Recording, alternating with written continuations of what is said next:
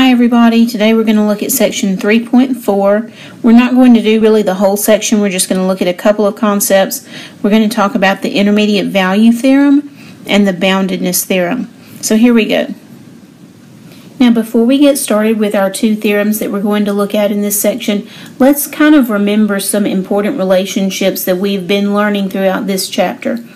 If we have a number c that is a 0 of f of x, that means that f of c equals 0. We learned that that's what the definition of 0 is. It means that when you plug that number in, the function value is 0. It also means that the graph of f of x would have an x-intercept at c. And it means that c is a solution of the equation f of x equals 0. And another word for solution is root. So sometimes we'll say that c is a root of the equation f of x equals 0. And it also means that x minus c is a factor of f of x. So let's look at the intermediate value theorem first. This says if f of x is a polynomial function with only real coefficients, and if for real numbers a and b the values f of a and f of b are opposite in sign, then there exists at least one real 0 between a and b. Now let's go back and think about what this is saying for a second. If f of x is a polynomial function, well, you know that polynomials can only have positive whole number exponents. And if we know that we have real coefficients on a polynomial function, then the graph of that polynomial function is going to be a nice, smooth, continuous curve. Now here I've drawn just a little piece of a polynomial function graph, and I've labeled two x values on the x-axis, a and b. Now f of a would be here. The y value when x equals a is here. And so that's f of a, and you can see that it's a negative y value. And at b, my function value is here, so you can see that f of b is a positive y value. Now if f of a is negative and f of b is positive and the curve is continuous, then you know that somewhere in between a and b there had to be a function value equal to 0. In other words, there has to be a place between a and b where the function crosses the x-axis. Now it says that if the function values have a change in sign, it means that there exists at least one real 0 between a and b. There could be more than one 0. Take a look at this function, and I'll just mark an a and a b here and here so that f of a is negative again and f of b is positive. But look, this time there are 3 x-intercepts. So there doesn't have to be just one, there can be more than one, but if there's a change in sign, you're guaranteed at least one. Now let's look at example 5, which says use synthetic division and the intermediate value theorem to show that f of x has a real 0 between 2 and 3. Well, we know that the intermediate value theorem says that if f of 2 and f of 3 have different signs, then there is at least one 0 between 2 and 3. Now, we could evaluate f of 2 and f of 3 by just plugging 2 and 3 into our function, but it says use synthetic division. So that's going to be our remainder theorem. So let's run 2 through our synthetic division process, and it says that when we do 2, and it says that f of 2 is equal to negative 1. So now let's do the 3. We'll run the 3 through our synthetic division process, and we find out that f of 3 is 7. Okay, now we can just say that since f of 2 is one sign and f of 3 is the opposite sign, somewhere in between 2 and 3 there's a 0. Since f of 2 is negative and f of 3 is positive, there is at least one point between 2 and 3 where f of x equals 0. Now you have to be careful how you think about the intermediate value theorem. I want to make sure you understand. We know that if f of a and f of b are opposite in sign, there's at least one 0 between a and b. However, if they are not opposite in sign, that doesn't mean there's no 0 between a and b. Take a look at this function here. Here's a, and that means that this is f of a, and here's b, so this is f of b. And notice that they're both negative, but notice that the function crosses over the x-axis and comes back. So just because they're the same sign doesn't mean there are no zeros. It's just that if they're different signs, we're guaranteed at least one zero. If they're the same sign, it doesn't tell us anything about the number of zeros. Now here's one you can practice on, so if you'd like to pause the video and try it by yourself, this is a good time to do that. And now I'll go through it with you. It says, use synthetic division to show that this function has a real zero between 0 and 1. Well, we know that if we can show that the function values of 0 and 1 are different in sign, we know that we're guaranteed at least one real zero between 0 and 1. So let's do the synthetic division with 0 in the box, and that's going to give us a function value of 7. And so we know that f of 0 equals 7. And now if we do the synthetic division with 1 in the box, then we find out that f of 1 equals negative 1.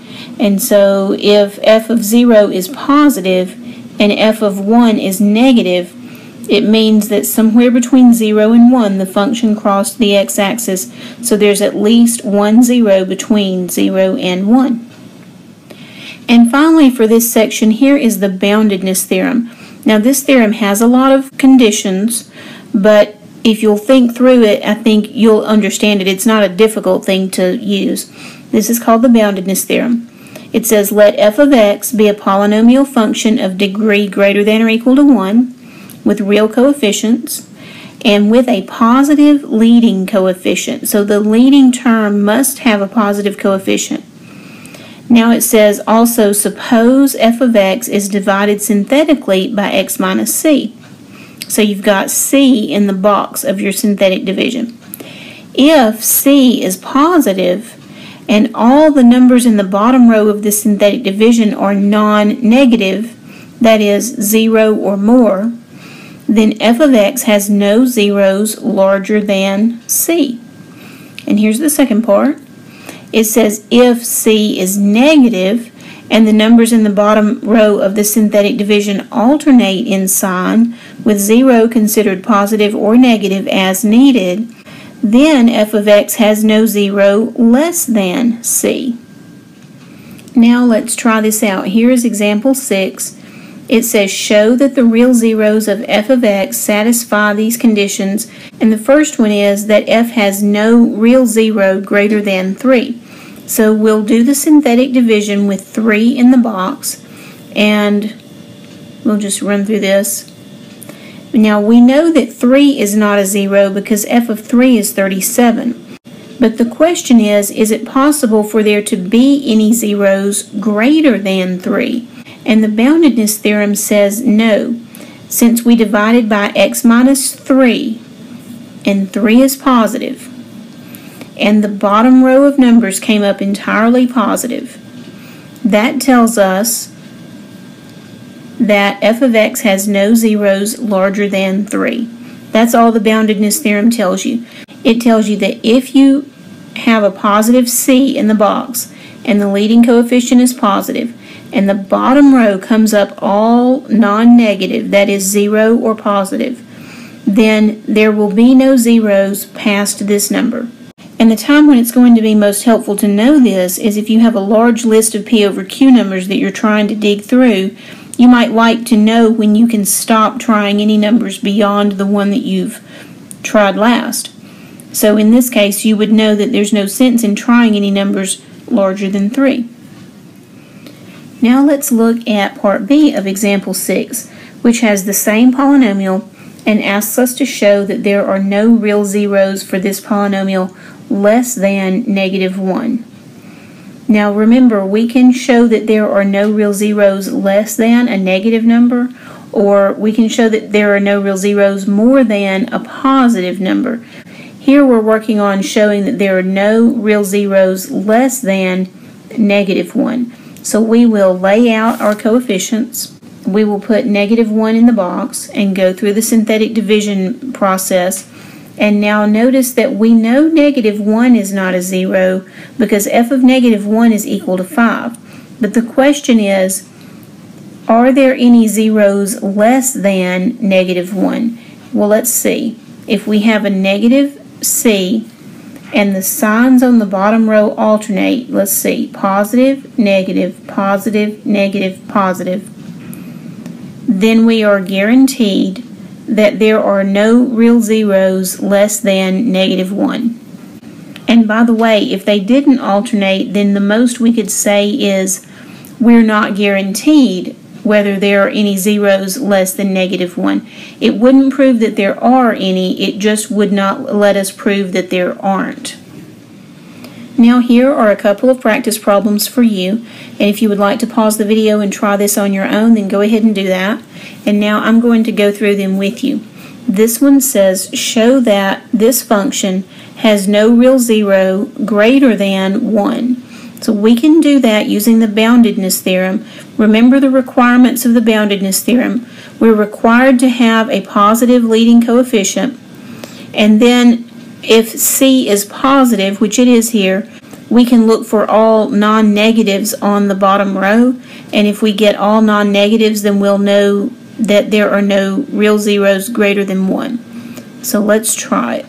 We'll put down our coefficients, 5, 4, 3, 2, 1 constant, and then we'll put 1 in the box, go through the synthetic division process, and because C is positive and because the bottom row is all positive, there are no real zeros greater than 1.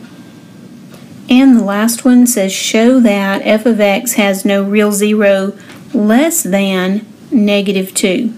Okay, so we can use the boundedness theorem to show that there are no real zeros less than a negative number, and what we'll be looking for is in our synthetic division bottom row, we want to see alternating signs.